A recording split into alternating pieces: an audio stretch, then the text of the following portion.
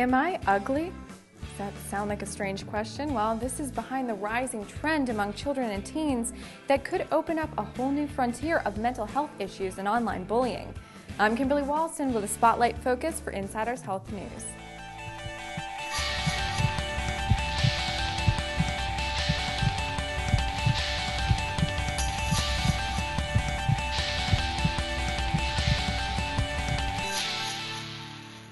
By now, I'm sure you've seen or at least heard about it. If not, there are young girls and occasionally boys that are posting online videos of themselves asking, "Am I ugly?" for YouTube audiences.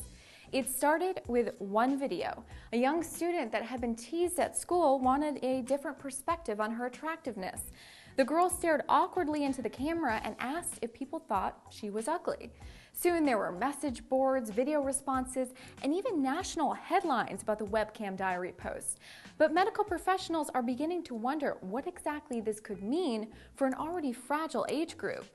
Social media is arguably distorting the way that our children go through their adolescence. A time that is often rife with uncoordinated bodies, uncomfortable feelings, and hormones that can make everything seem overwhelming is now being broadcast around the world.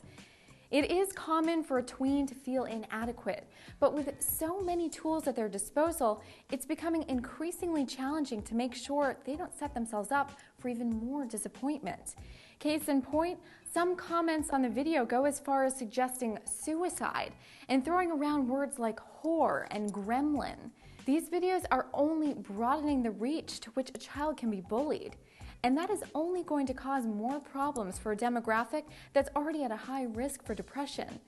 With studies showing 59% of middle school girls being dissatisfied with their physical appearance, it's important that we teach our kids to be proud of themselves and not look for their value in the opinions of others. Because when that opinion is coming from username FreakSpeakBoobs, you're probably not going to get a very enlightened opinion. That's it for this edition of Insiders Health News. I'm your host, Kimberly Walston. We'll see you next time.